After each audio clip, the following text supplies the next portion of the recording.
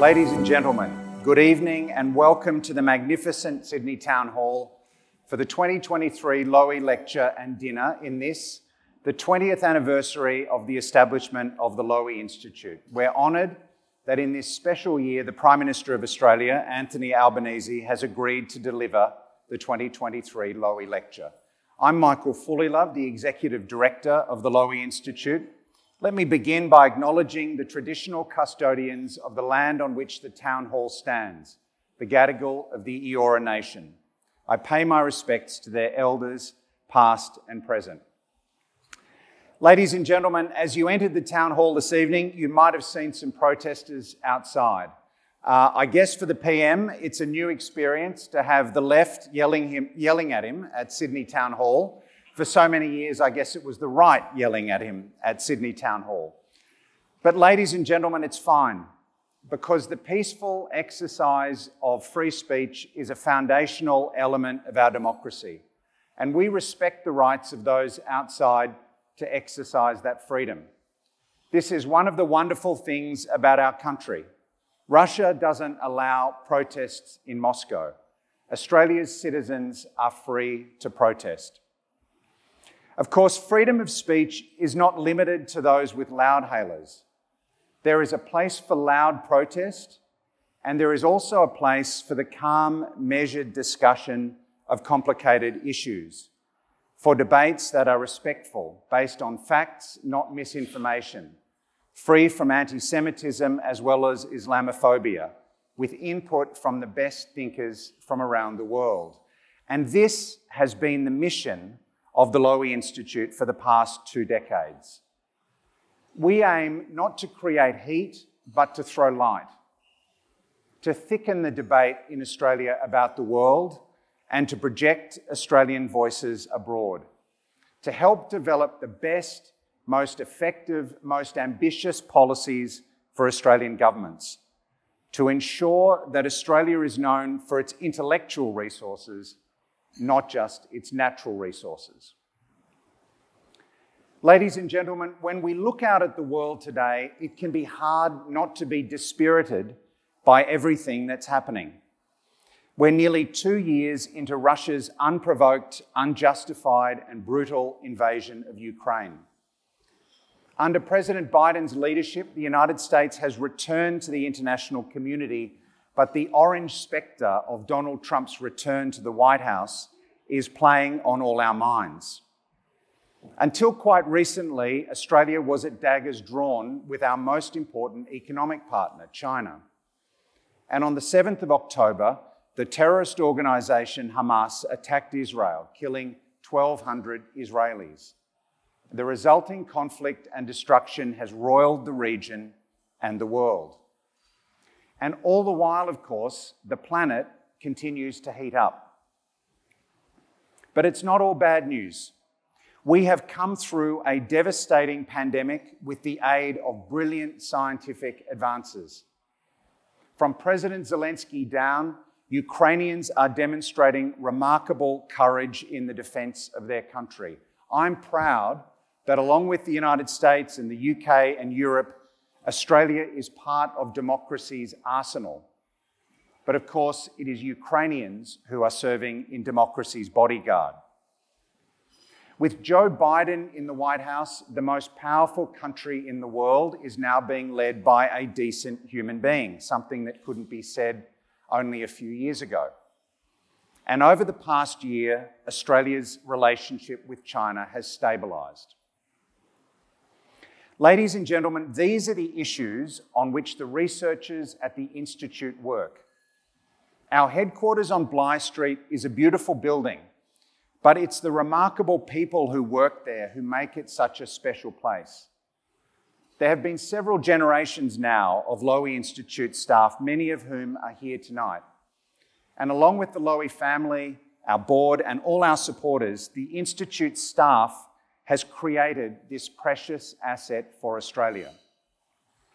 Tonight, I'd like to acknowledge 2 individuals whom we lost this year: Alan Gyngell, the Institute's first Executive Director, and Bob O'Neill, a former board member of the Institute. Vale, Alan, and Bob. Let me also take this opportunity to thank all the Institute's corporate and government supporters, as well as the major sponsors of the 2023 Lowy Lecture, Amazon, BHP and Centre Group, and a key supporter, Boeing.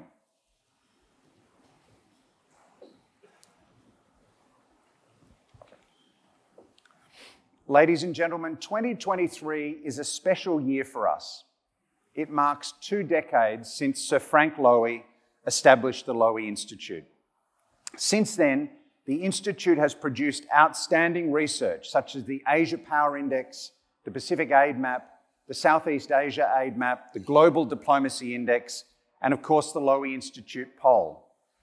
We've published nearly 50 of our flagship Lowy Institute papers and nearly 500 other reports, analyses, and policy briefs. We've published nearly 20,000 articles on the interpreter, and we've hosted several thousand events with some of the most interesting and important figures in the world: Joe Biden, Angela Merkel, Vladimir Zelensky, Lee Hsien Loong, Henry Kissinger, and 9 Australian Prime Ministers. To mark our 20th anniversary, we've struck a special commemorative coin, and if you look at your place settings, you'll see that we've left a coin for each of you as a gift. You'll see the design incorporates an image of our headquarters at 31 Bligh Street on the reverse side. We hope this is a nice keepsake. Ladies and gentlemen, in a minute I will introduce the chairman of the Institute, Sir Frank Lowy. But before we hear from Frank, we'd like to give you a sense of what the Institute has accomplished over the past year and over the past 2 decades.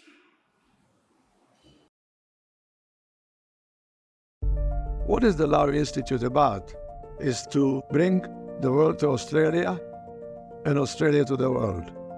2 decades ago, there was a sense that the world was becoming increasingly connected, but that Australia was not taking full advantage of that. And Frank Lowy saw that this was a risk, but also an opportunity. The Institute's ambitions were to contribute to Australian policy, inform the Australian public, and also project Australian voices abroad. We would be independent, non-partisan, and evidence-driven. And we would be host to the widest range of opinions, but the advocate of none. Our research today is globally recognized for its analysis on the shifting balance of power, regional aid flows and climate finance, the rise of China and India, Southeast Asia between the superpowers, and public attitudes on the world.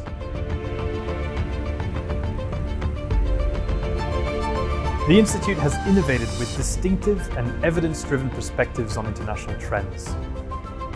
We bridge economic, security, and development issues with cross-cutting data analysis. The Lowy Institute has also become known around the world for its convening power.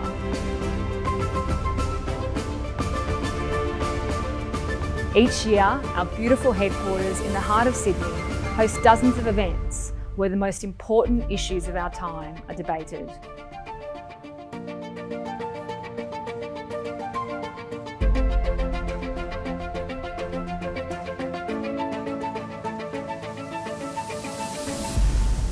The contribution the Lowy Institute has made to discourse around foreign policy and national security issues that ripple far beyond the land down under and very much impact the debates and discussions we're having here in the United States.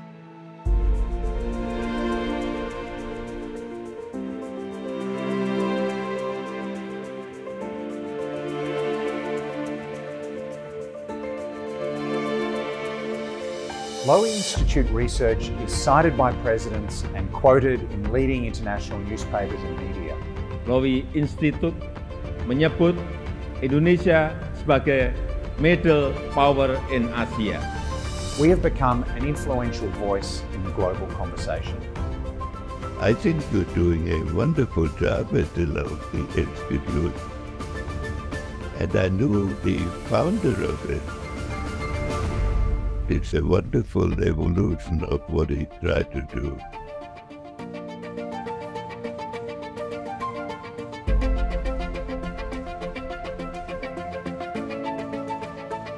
The international system is changing before our eyes. Frank Lowy's original mission has only become more urgent: to deepen the debate in Australia about the world and to give Australia a greater voice abroad. The Institute bears my name, but the Institute is you.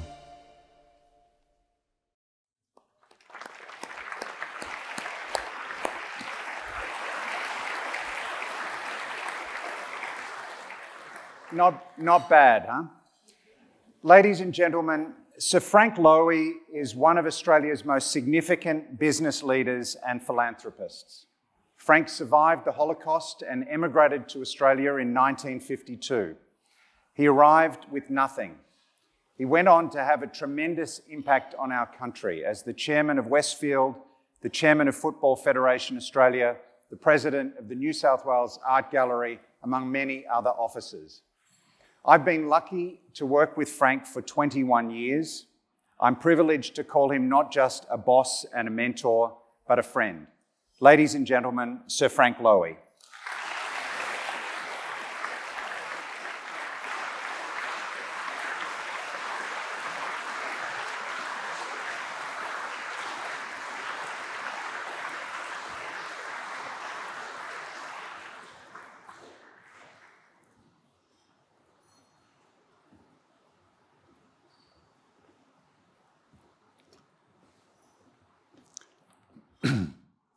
Good evening, ladies and gentlemen, and welcome to the 20th birthday party of the Lowy Institute. I'm very pleased that the Prime Minister Albanese is with us tonight. It's really an honor for us to have you here this evening.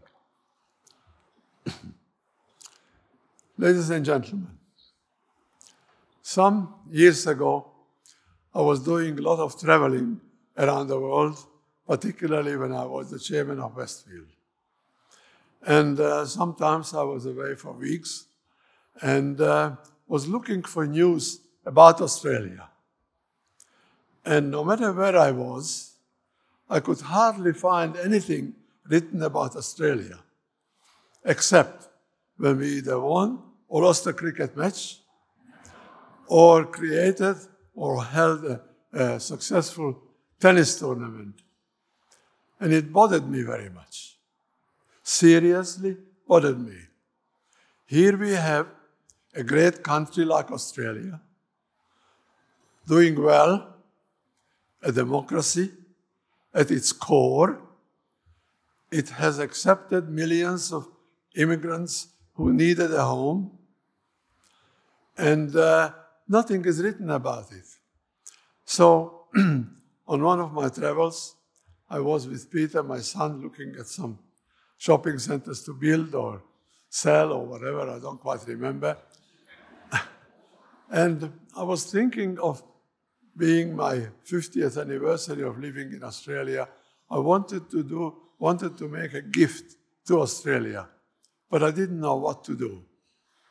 Of course, I could have bought a building and put my name on it, and but what does that mean? Besides that, I have built many, many buildings, and they don't mean very much for me.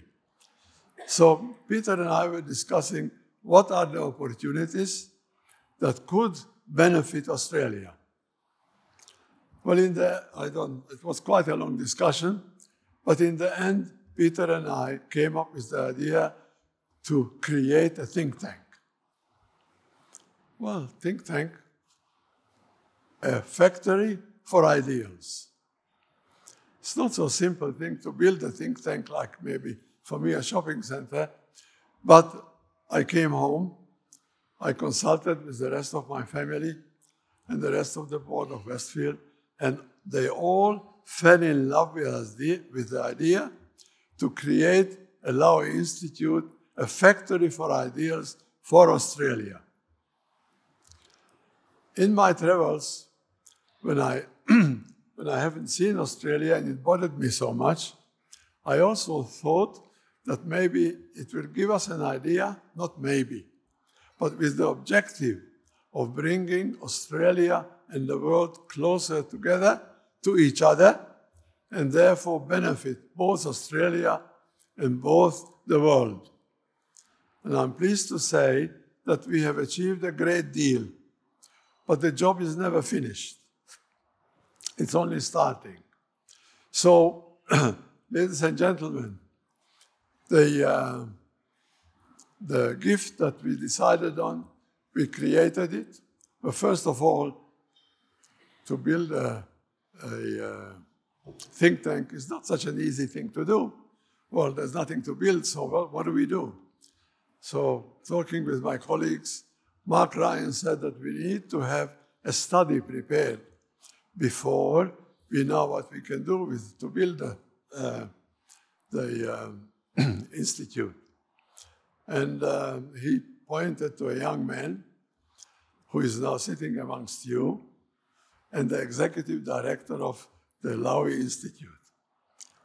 And he took the job on, went around the world, and went to see people who were already running a think tank.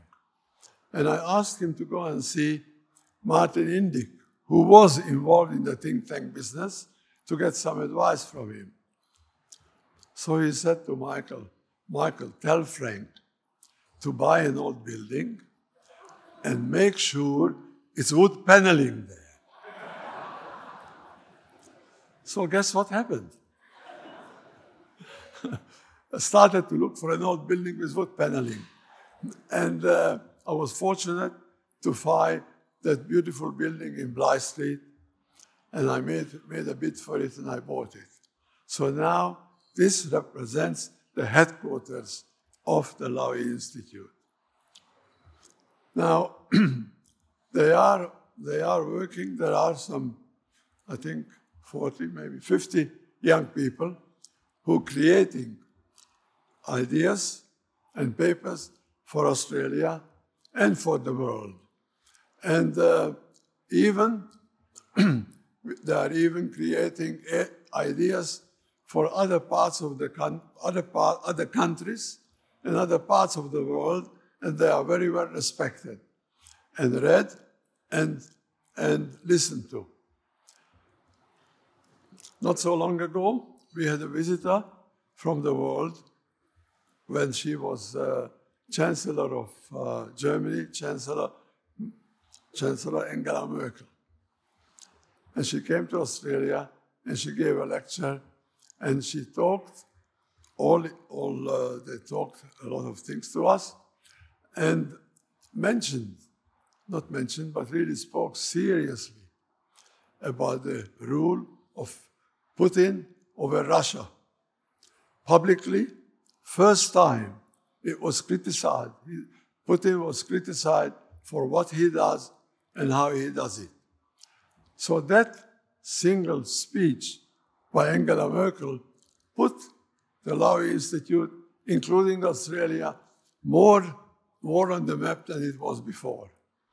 A number of other leaders of the world came, scientists, teachers, professors, and diplomats. And I'm very pleased that I have started the Lowy Institute, and I believe that it will cherish and live for a long, long time. Thank you very much, ladies and gentlemen, for coming.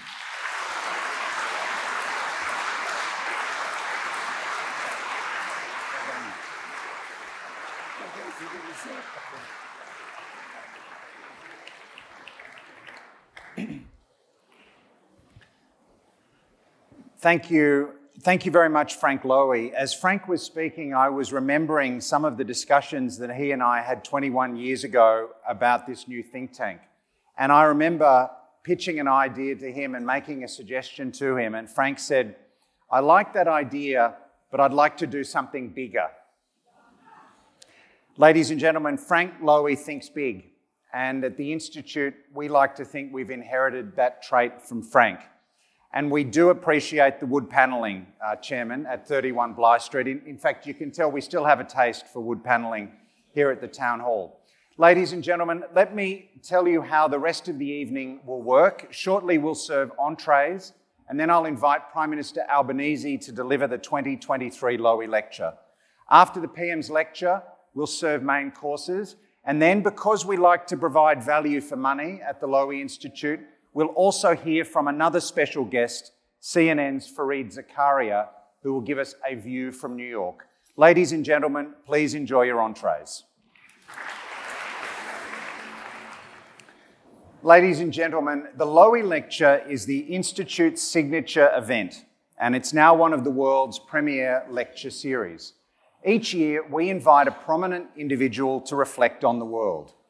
Past Lowy lecturers include Angela Merkel, Boris Johnson, Ngozi Okonjo-Iweala, Jake Sullivan, Fareed Zakaria, who's with us this evening, and several Australian Prime Ministers, including John Howard, who delivered the inaugural Lowy Lecture in 2005. It's an honour this evening to add a fourth Australian Prime Minister, Anthony Albanese, to this impressive roll call. Mr Albanese is a lifelong political warrior, having entered federal parliament in 1996. During his parliamentary career, he served in a number of portfolios, including regional development, infrastructure and transport, and as Leader of the House and Deputy Prime Minister. In 2019, he became Leader of the Federal Parliamentary Labor Party, and in May 2022, he was elected the 31st Prime Minister of Australia. Mr Albanese became Prime Minister only a few months after Russia's invasion of Ukraine. And I would say his Prime Ministership has been defined to an unusual degree by international affairs. Within days, hours in fact, I think, of being elected, he flew to Tokyo for a meeting of Quad leaders. He's recently returned from visits to Washington, DC to meet with US President Joe Biden and Beijing to meet with China's President Xi Jinping. So, ladies and gentlemen, there couldn't be a better time to hear from the Prime Minister at the end of such a consequential year. Prime Minister Albanese, it's my pleasure to invite you to deliver the 2023 Lowy Lecture. Good luck.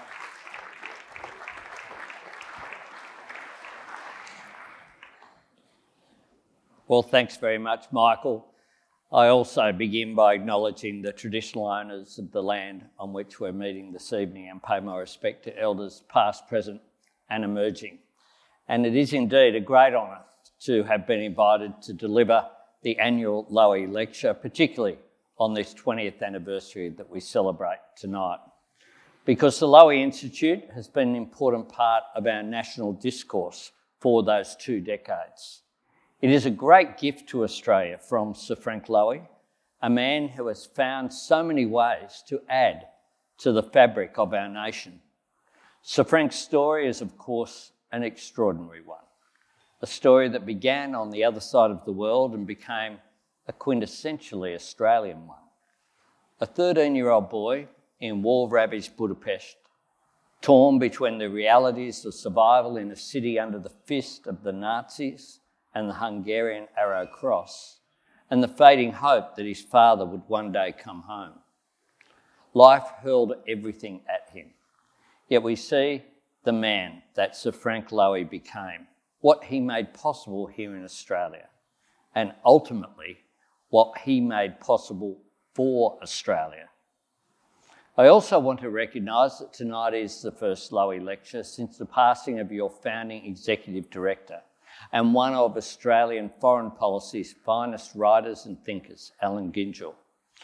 Alan famously said that the world is a messy place, and because of that, foreign policy involves an unceasing cycle of action and reaction in response to an inconceivably complex set of variables. That relentless complexity speaks for the world of today. More economically connected than ever before, but also more politically fragmented. A world confronting new flashpoints, old fault lines, ongoing tests of the rules-based order, and resurgent challenges to free societies and open economies. An ongoing land war in Europe, a conflict in the Middle East following the 7 October terrorist attack by Hamas, that has claimed thousands of innocent lives in mere months.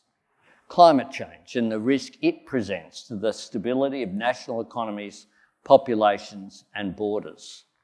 And closest to home, fundamental geopolitical change and intensifying strategic competition.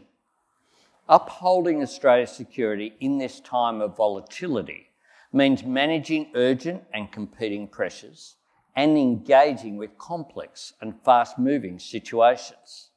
And yet the decisions the government makes in these moments must be informed by much more than a cycle of action and reaction. What we do and decide cannot be an unconnected set of responses that look no further than the end of the day. Our actions have to be anchored in a strategic framework and shaped by an overarching vision for Australia's future and our place in the world. Through our first 18 months in office, our government's approach to Australia's foreign policy and our national security has been defined by a complementary focus on investing in both our capabilities but also investing in our relationships, investing in our deterrence and our diplomacy. This reflects our recognition of Australia's interests, but it also speaks for our belief in Australia's agency, the role we can play in our region where prosperity is driven by shared opportunity and stability must always be secured by collective responsibility. This is the contribution Australia can make as a middle power in the Indo-Pacific, safeguarding a region of rules and rights where every nation, large and small, is free to pursue its own destiny and secure its own future. A region where the sovereignty of every nation is respected and the dignity of every individual is upheld, where we all contribute to regional peace and stability because we recognise that a more secure world benefits us all. It's often said that what happens on the world stage matters to Australia, but we are not just observers of the interplay of others' ambitions. And our foreign policy is not just a catalogue of things that happen to us.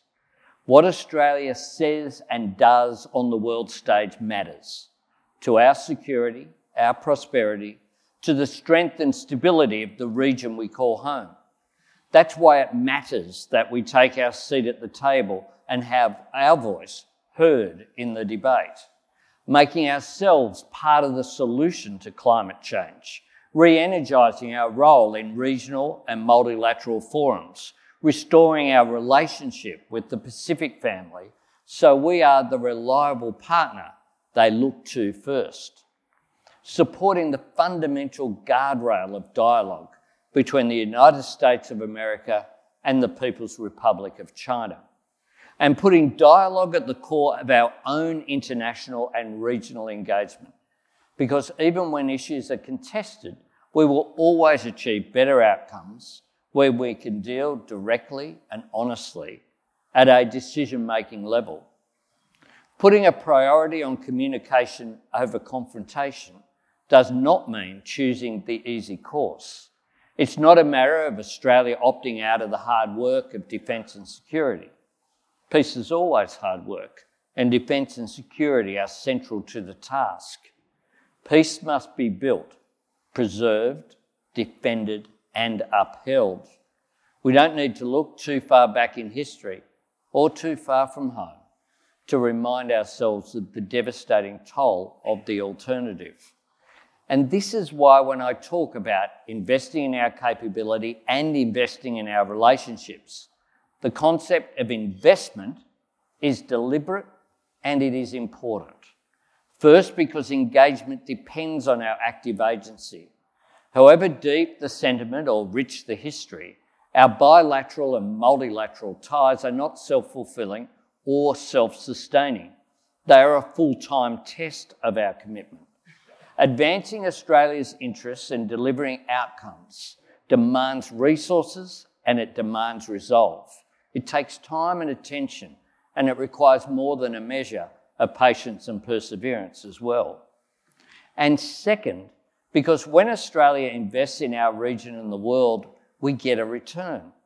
The dividend of peace is measured in decades of extraordinary growth and prosperity for the people of our region. And like every other nation that has benefited from this framework of freedoms and fairness, Australia has a solemn responsibility to uphold it and defend it. That's why, even though we are half a world away from Ukraine, we are proudly one of the largest non-NATO contributors to its military and humanitarian needs. We stand with Ukraine in support of its courageous people and also in defence of a fundamental principle, the right of every sovereign nation to be secure in its own borders and to determine its own future. We have taken the same principled approach to the crisis in the Middle East. From the moment we learned of those horrific attacks on October 7th, our government has condemned Hamas and called for the release of all hostages. We mourn the loss of every innocent life in this conflict, whether it's Israeli or Palestinian, because every innocent life matters. We'll continue to make it clear there is no place for prejudice or hatred, anti-Semitism or Islamophobia here in our society. Australia recognises that Israel has the right to defend itself, and the way it does so matters, which is why we have called on Israel to respect international humanitarian law. This means civilians and civilian infrastructure must be protected, and humanitarian aid must be allowed to reach those in desperate need. The recent pause in hostilities in Gaza allowed for the release of more than 100 hostages and supported an increase in humanitarian access to affected civilians. Australia wants to see this pause resumed, and we support urgent international efforts towards a sustainable ceasefire. We have said all along this cannot be one-sided. Hamas must release all hostages immediately and unconditionally. It must stop using Palestinian civilians as human shields, and it must lay down its arms. And I reiterate what I said in Parliament in October. Hamas is the enemy, not the Palestinian people. There can be no role for Hamas in the future governance of Gaza, and Gaza must not be used as a future platform for terrorism. None of us should abandon hope in the ultimate goal, a two-state solution with Israelis and Palestinians living securely and prosperously within internationally recognised borders. Without any doubt, Australia's future prosperity and security will be defined by the strength and success of our engagement in the region we call home. John Curtin's decision to recall Australian forces from the Middle East for combat against Japan in New Guinea is widely held to represent the beginning of Australia setting our own foreign policy. It also represents the first anchoring of Australian strategic policy in Asia and the Pacific. When Curtin spoke of the battle for Australia, he made it clear that we had to fight to secure our continent and our home. That anchoring of Australian strategic policy in our region has been a core tenet of Labor, defence and foreign policy ever since. We saw it when Gough Whitlam founded our diplomatic relationship with China and established our partnership with ASEAN. Bob Hawke and Paul Keating then amplified Australia's interests on a pan-regional basis, first by establishing the APEC Forum and then, through Keating, elevating it to include the whole Pacific Rim at a leader level. Kevin Rudd built on this work with his role in the expansion of the East Asia Summit and the elevation of the G20 Forum during the GFC.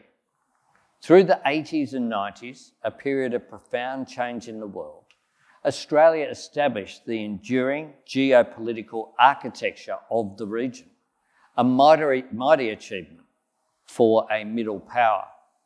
The challenge and the opportunity for our generation is to reinforce and expand upon those achievements, to act in the best tradition of Labor governments, and in doing so, advance the best interests of the Australian people. This means modernising those existing frameworks and forums so they can empower us in new economic, security and energy progress, maintaining and strengthening a strategic balance that can adapt to a changing region, and seeking out new opportunities for deepening our bilateral ties. For our government, this work begins with Indonesia. I'm pleased to say that Australia and Indonesia are making remarkable progress towards a defence cooperation agreement. This is something that President Widodo and I have discussed on a number of occasions, and the progress we have made is a credit to the work of the Deputy Prime Minister, Richard Marles, in particular. This new agreement will be binding under international law, elevating our defence partnership and enabling new ways for us to work together. It will be underpinned by the Lombok Treaty, and it speaks above all for the deep and important trust between our two nations. Together with our new strategic partnership with the Philippines, our government's actions are making it plain that Australia is seeking our security in Asia, not from it. And the same is true for our prosperity. More than any other part of the world, Asia is where Australia's economic destiny lies. Our government has made clear our strong and continuing commitment to ASEAN's centrality. We also recognise that for too long, the economies of ASEAN have not been central to Australia's economic thinking. Business investment in the region has been stagnant, people-to-people connections under-resourced, and trade well short of its potential. This weakens our presence and it weakens our relevance. The new strategy we launched in Jakarta in September is all about changing that. It's called Invested, a set of strategic recommendations from Nicholas Moore around everything from energy transformation and supply chain resilience to better business connections. Taken together, they represent the most significant upgrade of Australia's economic engagement with ASEAN nations for a generation. And we will be able to advance our strategic and economic partnership further when we host the ASEAN-Australia Special Summit in Melbourne next March.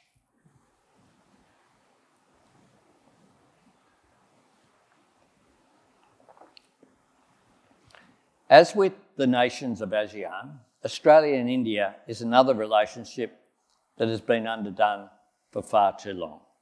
Not enough work was done to turn the genuine ties of affection into tangible benefits for our peoples and economies.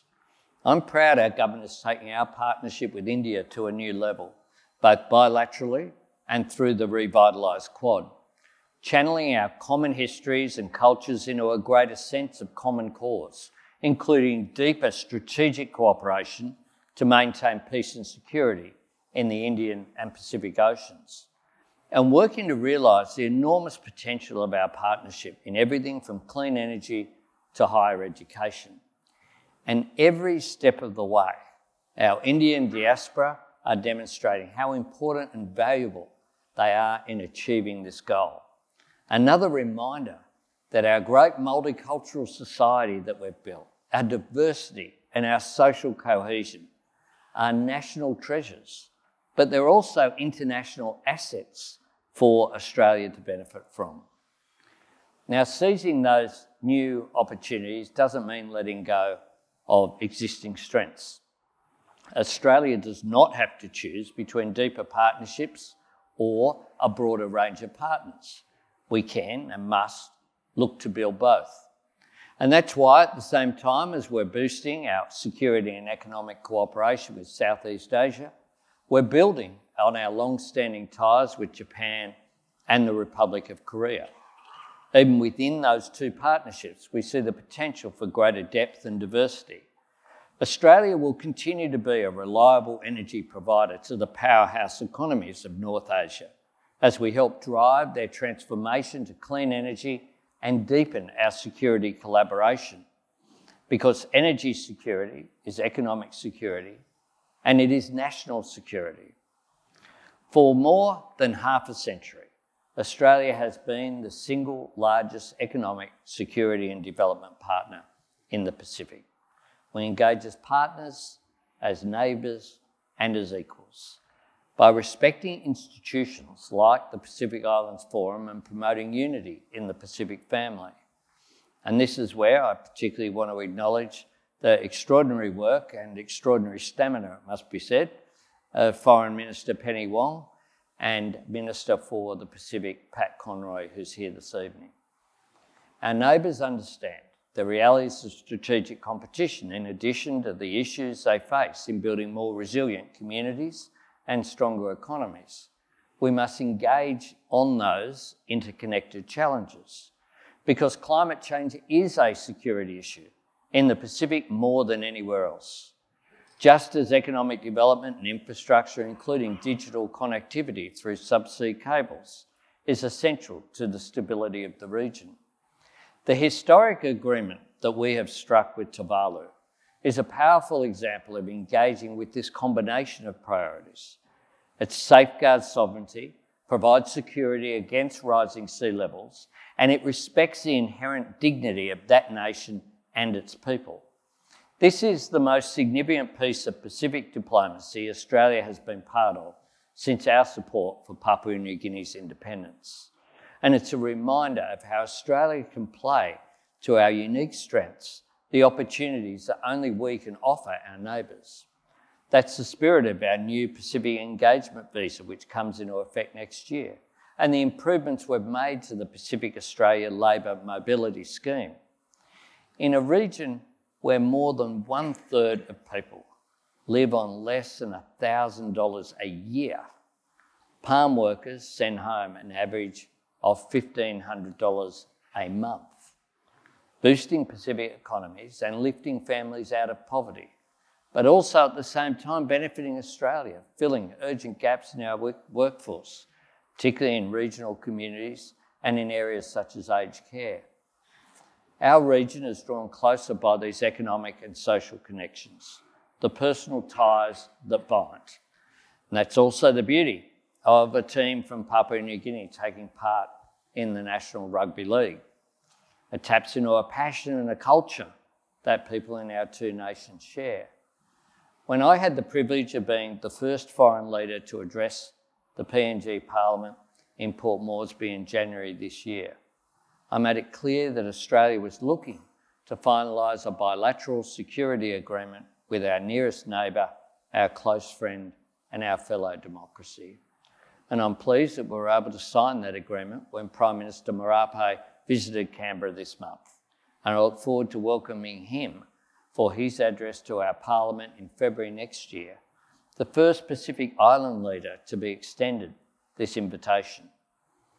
Our government's careful, methodical and respectful approach has delivered significant progress in the Pacific. We've brought the same sense of calm and consistency to the work of stabilising our relationship with China. We're clear-eyed about the situation, mindful that for all the change that the Australia and China relationship has undergone through 50 years now, we remain two nations with very different values and political systems. I've said before that China does not see itself as a status quo power. It seeks a region and a world that is much more accommodating of its ambitions and its interests.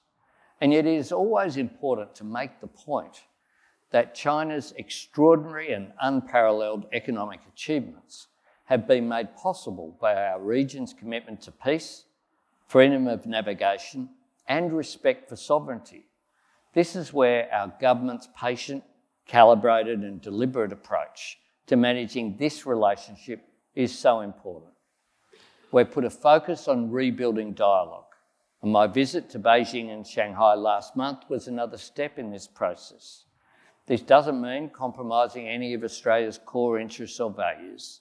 In fact, we use dialogue to advance those interests and articulate those values, to advocate for the rules-based order, to assert our commitment to human rights and to affirm the peace and stability that has benefited both of our nations.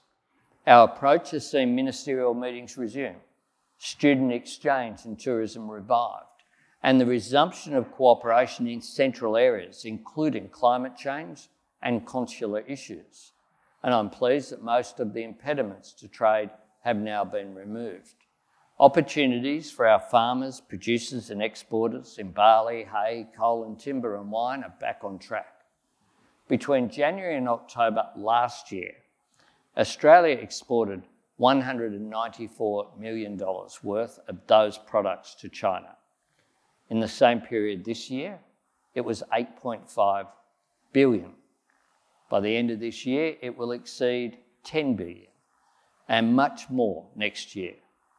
More than 1 in 4 Australian jobs relies on trade, and our single biggest trading partner is, of course, China. The position we outlined on first coming to government has guided us and will continue to. We will cooperate where we can, disagree where we must, but we will engage in our national interest. This is a principled and practical way of managing complexity that is delivering benefits for Australia, but also delivering benefits for China and delivering benefits for the region. As we take stock at the end of 2023, we can see that in every part of the world, Australia is working to turn agreement into action, to convert dialogue into delivery. We are revitalising our bonds with the Pacific family, stabilising our relationship with China and contributing to strategic balance in the region, modernising our engagement with Asia more broadly, and turning our alliance with the United States to face the future.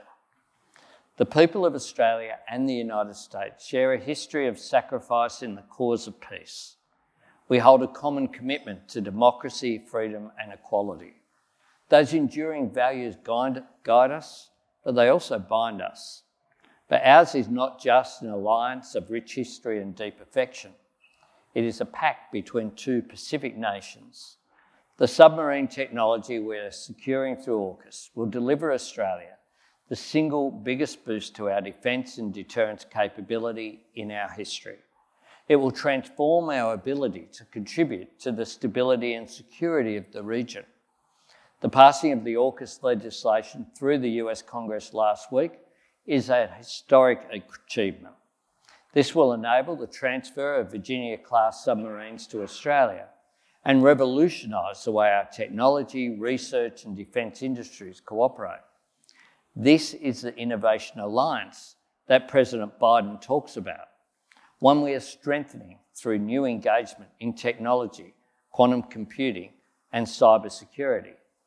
In May this year, President Biden and I signed the Australia-United States Climate, Critical Minerals and Clean Energy Transformation Compact, a third pillar to the Australia and United States alliance to stand alongside our security and economic cooperation. The biggest economic and technological change of any of our lifetimes is underway. We can help shape it and share its opportunities, not by seeking to compete with or outbid the Inflation Reduction Act, but by deriving the maximum benefit from it, moving Australia up the international value chain in critical minerals, energy and manufacturing. That's our objective. Can I conclude tonight with this? I said earlier that foreign policy cannot merely be a catalogue of things that are happening to us, nor should we treat it only as a survey of the challenges and obstacles we face. When our government invests in Australia's capability, when we invest in our relationships, we're not seeking to hold back a changing world or isolate ourselves from it. We are investing in Australia's capacity to shape the future and to share in the benefits of change, to seize the opportunities for global energy and technology transformation, to re-anchor ourselves as an economic security and development partner of choice in our region, to power the next wave of economic and infrastructure growth in North Asia, to partner with our allies in new fields of innovation with new skills and opportunities, to use our status as an influential middle power to help secure the peace and security that underpins our prosperity. We will always face difficult challenges and complex choices, but we should not lose sight of the fact that this remains a time of profound opportunity. That's why we will continue to engage. We will continue to use Australia's agency to advance Australia's interests, securing our home, strengthening our region, and shaping our future. Thanks very much for having me.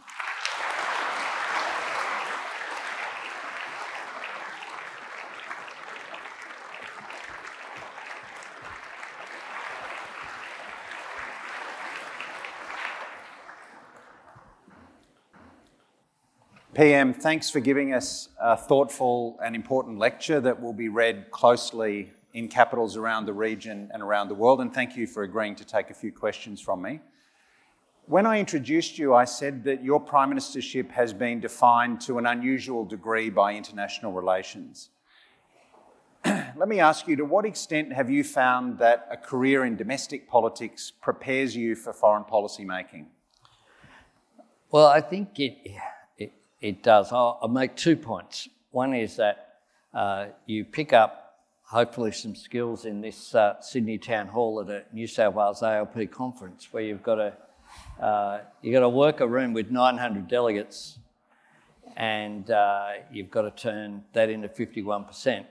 So you learn about just delivering relations through a period and there's no tougher forum than a New South Wales ALP conference from time to time, it must be said.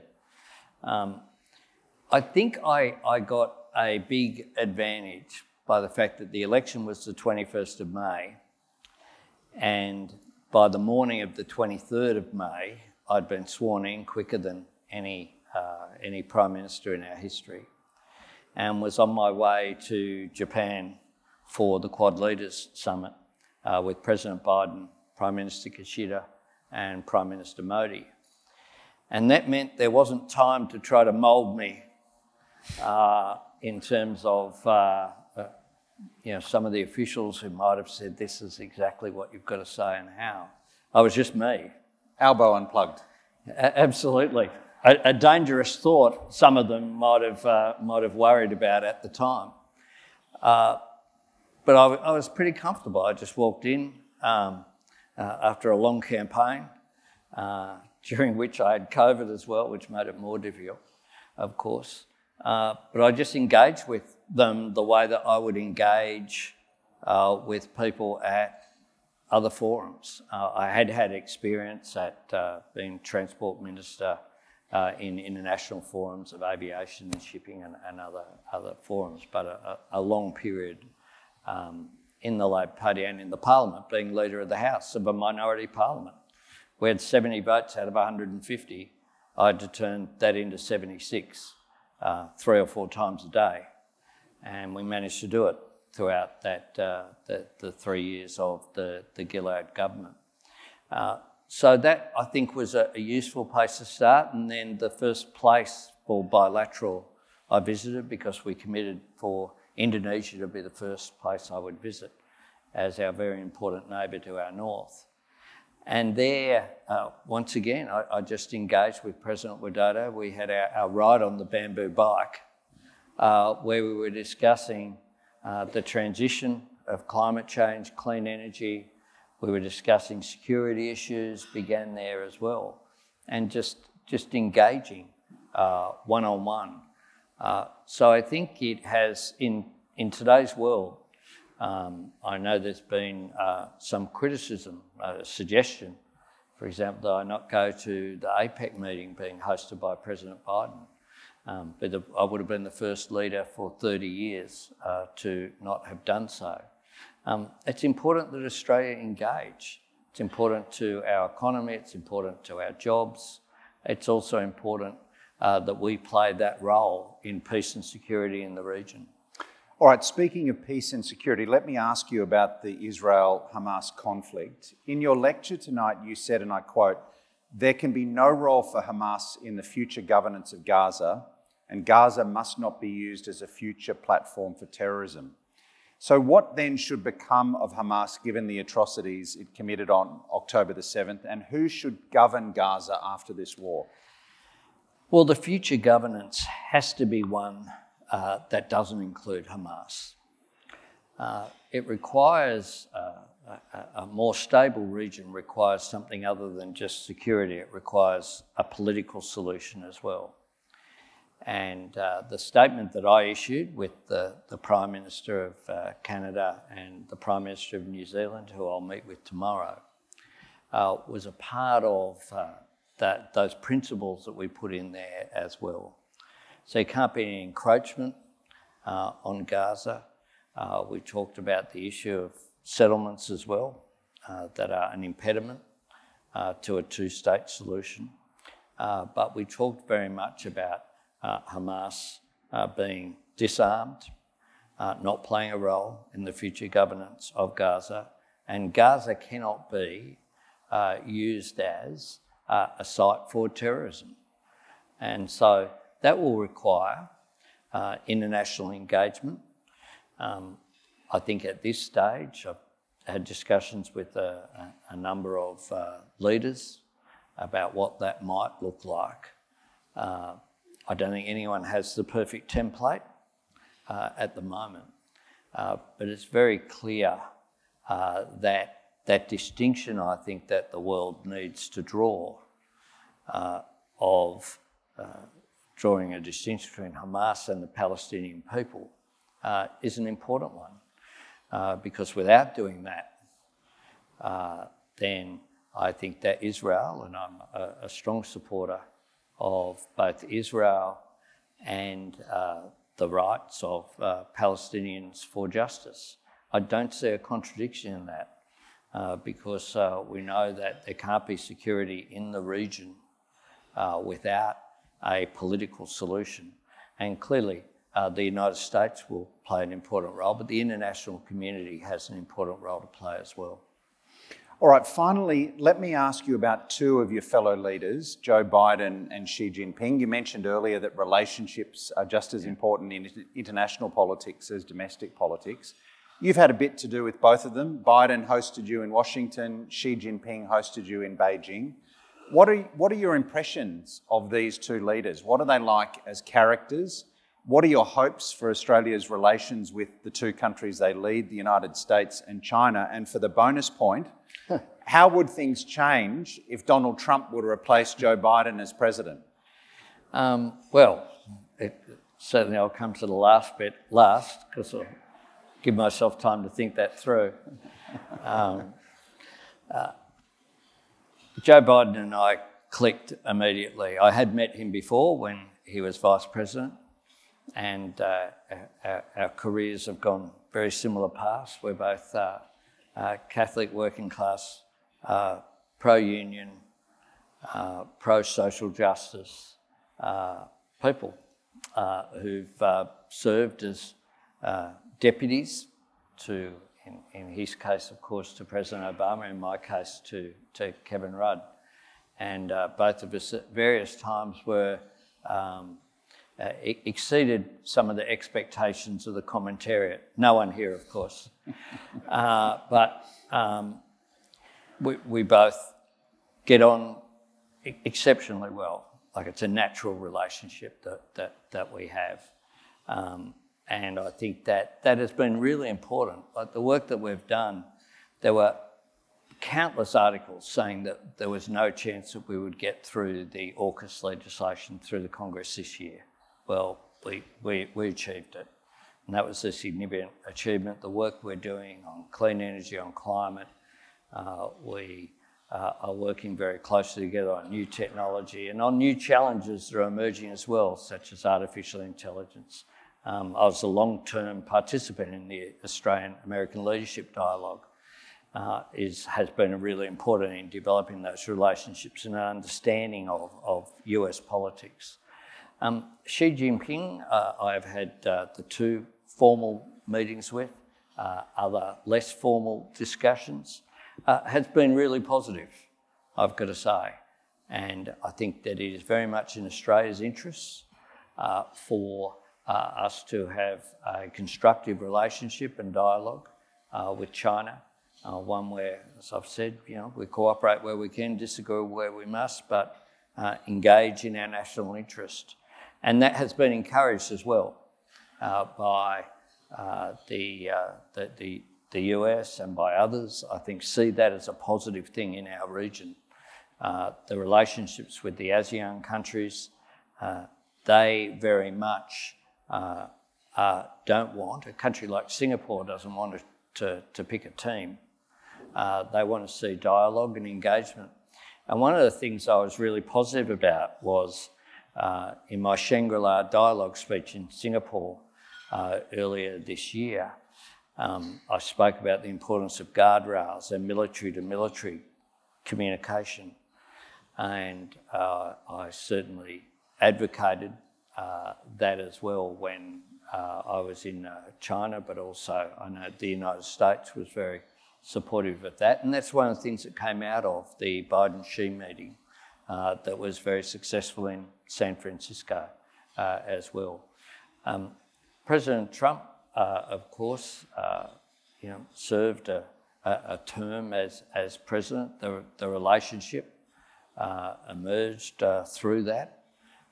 It's a different relationship that I have with President Biden. I don't know President Trump, but the relationship between Australia and the United States is not a relationship between individuals. It's a relationship between nations based upon our common values, based upon the history that we share as well. And so it's up to the American people who they elect as president.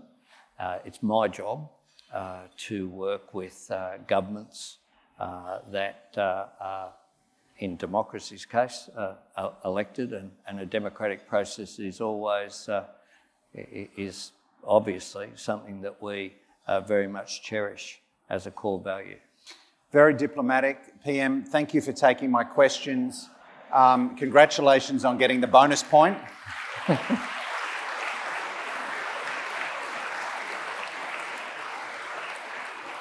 Thank you for your Lowy Lecture. Ladies and gentlemen, please enjoy your main courses, and I'll be back soon to introduce Fareed Zakaria. Thank you. Ladies and gentlemen, we now have a guest appearance by Fareed Zakaria, who was our 2020 Lowy Lecturer. Fareed was not able to deliver the 2020 lecture in person because of COVID and Fortress Australia. It was a Zoom Lowy Lecture.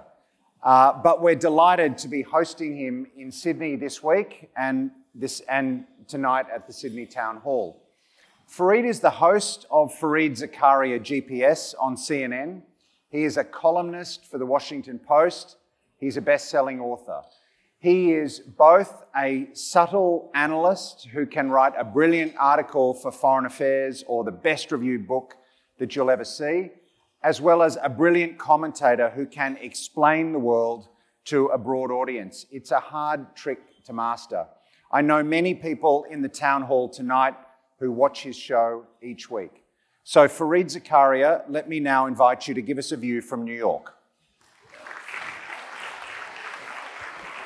Good luck. Thank you so much, Michael. Thank you, Prime Minister, Sir Frank. You know, after that extraordinary, confident, assured, intelligent address from the Prime Minister, after Sir Frank's wonderful remarks about the founding of the Lowy Institute, after Michael's comments, I am reminded of the immortal words of Senator John Warner. John Warner was the 7th husband of Elizabeth Taylor, the famous screen actress. You remember 2 of them, numbers 5 and 6, were Richard Burton. And when John Warner married Elizabeth Taylor, he said, "I know what I'm supposed to do, I just don't know how to make it interesting." So I'm finding myself in that situation right now. I'm not quite sure how to follow up on these eminences. But what I thought I'd do is address perhaps something that I sense in the air here tonight, but around these kinds of groups almost everywhere in the world these days. And that is a real apprehension that we are living in more difficult, more challenging, more fast-changing times than ever before, and perhaps more dangerous times. And if you think about it, threats to world order now emanate centrally in Europe itself, where you have the first bloodiest war since World War II, in the Middle East, where you have an eruption of violence and sectarianism and hate, and the challenge that a rising China presents to Asia, but particularly in what happens in Taiwan. All 3 happening simultaneously. And at the same time, a feeling that Western nations may be divided. Michael was polite about the way in which he phrased the Trump challenge, but it is a real challenge, and it isn't just in the United States. And I think what I want to remind us all is that this is not as unique a circumstance as we might think. You know, if you go back to the year that the Lowy Institute was founded, 20 years ago, that was a period of intense geopolitical uncertainty, threat, and danger. These were the years after 9/11, the worst attack on American soil, the single greatest loss of American life, except for Antietam during the Civil War, and a period that made the United States wonder whether it was going to face this challenge of Islamic militancy and radicalism and terrorists coming in and being able through asymmetrical means to terrorize not just America but the whole world forever. And it launched 2 wars, and by the end of 2003, it was pretty clear that neither was going very well. Or think back, you know, to Donald Trump always says he wants to make America great again, and you wonder when he's talking about. So I thought to myself, well, maybe go back 50 years. You know, the good old days, 1973, when the United States was poised to lose its first major international conflict in Vietnam and cut and run, where a surprise war shocked Israel and made it worry that it was on the verge of extinction, because these were not bands of terrorists, but the vast armies of countries like Egypt and Syria. An oil embargo that tripled the price of oil, that left inflation running so high that the West confronted something completely new in its history, stagflation, stagnation plus inflation. And if that wasn't enough, the Spanish Prime Minister was assassinated that year by Basque terrorists. Richard Nixon was beginning the road to his resignation as the Watergate crisis became worse and worse. You know, it wasn't always that easy in the good old days. And maybe the good old days weren't that good after all. I think the reality is that we are living through extraordinarily challenging times because we are seeing a series of revolutions take place around the world. There is the globalization revolution that the Prime Minister referred to, the massive expansion of the trading economy. There is the information revolution that has completely transformed the way we look and are looked at by other human beings through social media, through the internet, through cell phones and the like. We have a new identity revolution where people are redefining who they are and how they think of themselves and asking whether they can walk out of the shadows. And it's all happening at the same time as a geopolitical revolution in which you see the rise of China, the return of Russia, the creeping rise of a country like Iran, subtly insinuating itself through militias and political groups all over the Middle East. And these are tough challenges. But what gives me enormous hope is that, in fact, the world of order, if you will, which I would put against the word of disorder, is also very strong. Think of the world, the coalition that the United States galvanized to combat the Soviet Union. It was the United States, Canada, 12 countries in Europe, 3 or 4 countries in Asia. The rest of the world was either on the Soviet camp or undecided, non-aligned. Today, you look at the world, the coalition that has been galvanized around Russia's invasion of Ukraine, it's 65 to 70% of global GDP. The West plus, if you want to think of it that way, the free world, the rules-based order, has far more people that support it, that want to move in that direction, but they worry. They worry about all these challenges, they worry about internal realities, and many of them worry because this time around you have many, many more democracies all over the world. And democracies are divided, and we wash our dirty linen in public. And so you see all those divisions all the time. But never mistake those public divisions for weakness. You know, people often said during the Cold War that the Soviet Union was this monolith dictatorship that could plan for the long term, take pain, and the United States was this dysfunctional, short-term oriented democracy. Well, look at what happened.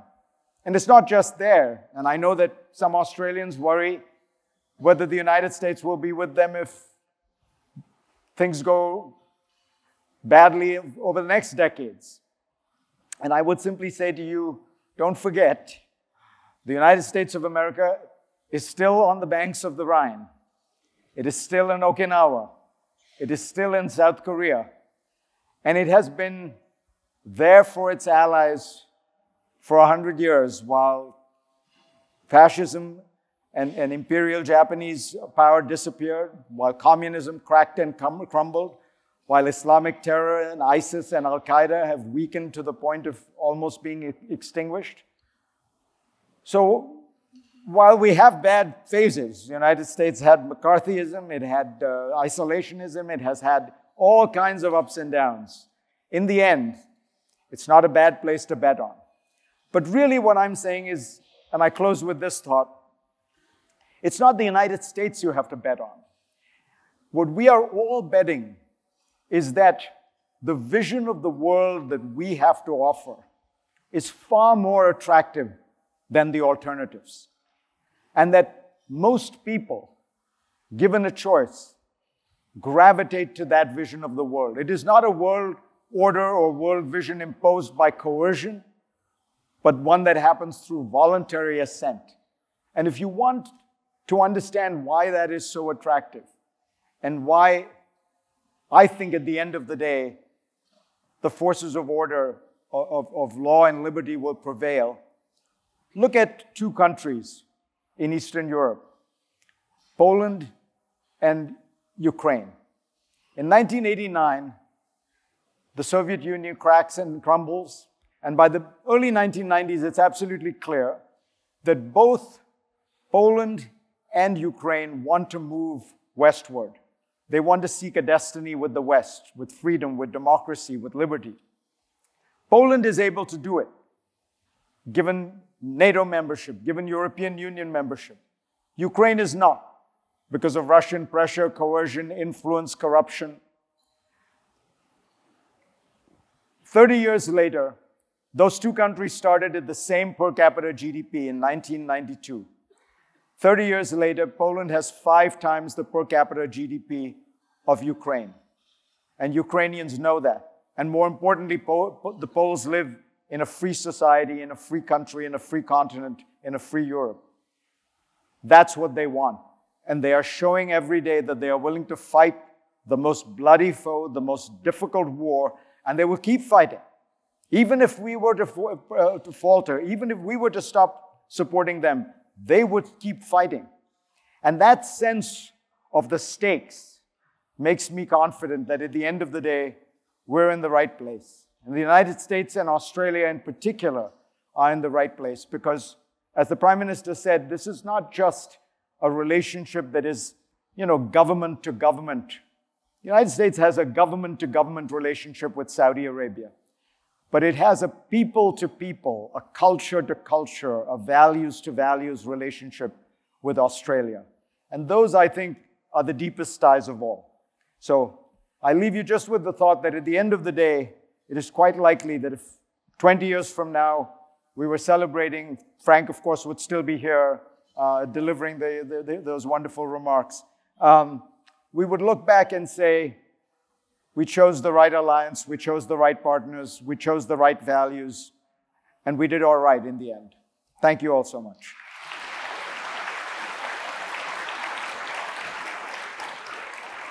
Well done, that was great.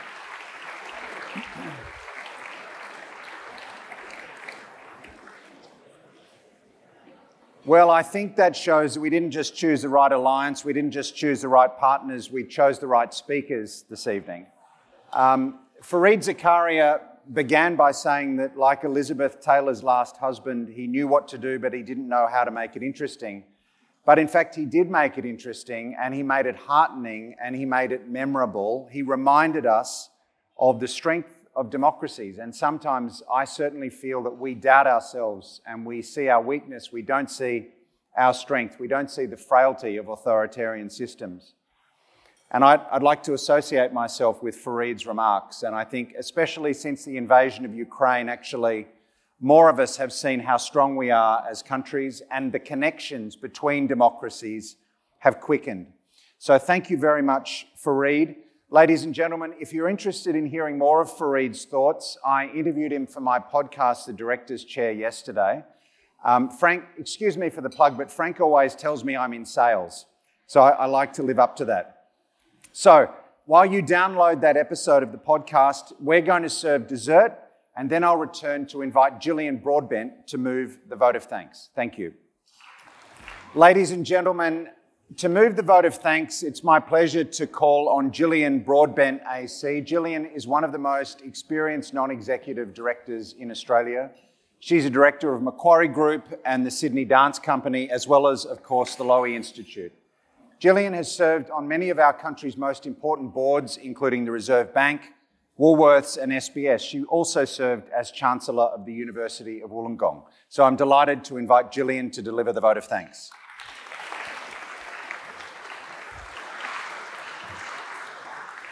Thank you, Michael. I'm the most recently appointed member of the board of the Lowy Institute. I've been asked to give the vote of thanks. My fellow directors have not heard me speak before, so this may be the last time I get to speak, but I'll give it my best. This is our signature event, and even more specially, the 20th anniversary of the Lowy Institute. I'm imbued with the honour of this occasion, to be here after we've heard from the Prime Minister of our country and also from our beloved founder of the Lowy Institute, Sir Frank Lowy. Thank you, Prime Minister, for your words of reassurance that peace is Australia's primary focus in foreign policy. The regional focus of our policy is also welcomed, together with the support and allegiance which we are building further with our major global allies. As Prime Minister, you are, of course, very much in demand. The global instability in the Middle East and in Northern Europe, and at home, the natural disasters and the floods in northern Queensland add to the demand on your time. We are most appreciative of you coming to give the lecture to us tonight.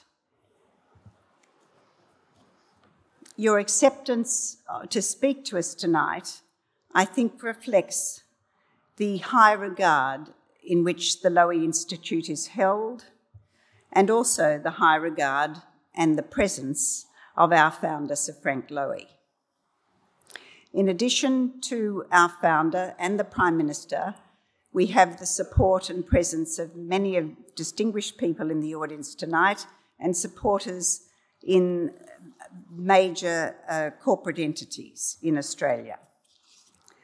I also, in addition to thanking the Prime Minister for his words, want to thank Fareed Zakaria for his perspective from New York and his reassurance that the world of order will dominate and carry us through. The Lowy Institute, as Michael said, is a precious asset of Australia, and as Frank said, it's a factory of ideas. Under the guidance of our strong and visionary Executive Director, Michael Fullilove, and through our researchers, our publications, our visiting speakers and our scholars, we have created a source of inspiration and knowledge about political and economic global events. It's enhanced the debate enormously and increased our awareness of global initiatives and dynamics. I'm very proud to be a member of the board and proud to be associated with everything that the Lowy Institute does.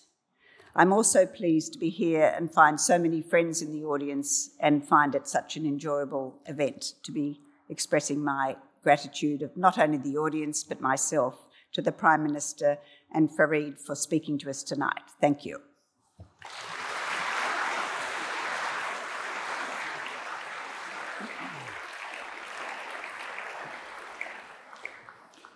Gillian, thank you for a great vote of thanks, and definitely not the last time we will call on you. Ladies and gentlemen, that wraps things up. Thank you for joining us this evening for the 2023 Lowy Lecture and Dinner. I think we've been lucky tonight. I think we've been lucky.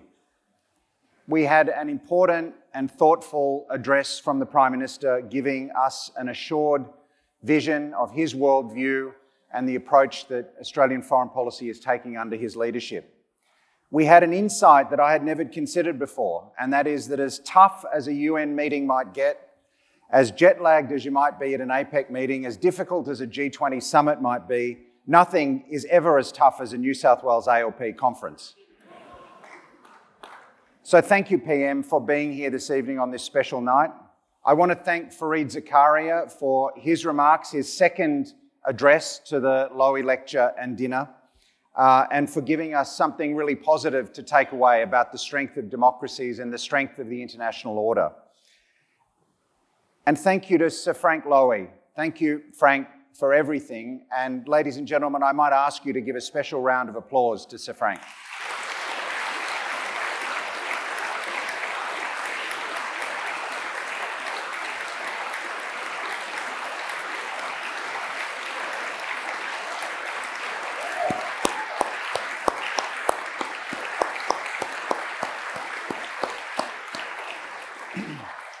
Finally, ladies and gentlemen, let me thank by name all my colleagues who have worked on this event over many months.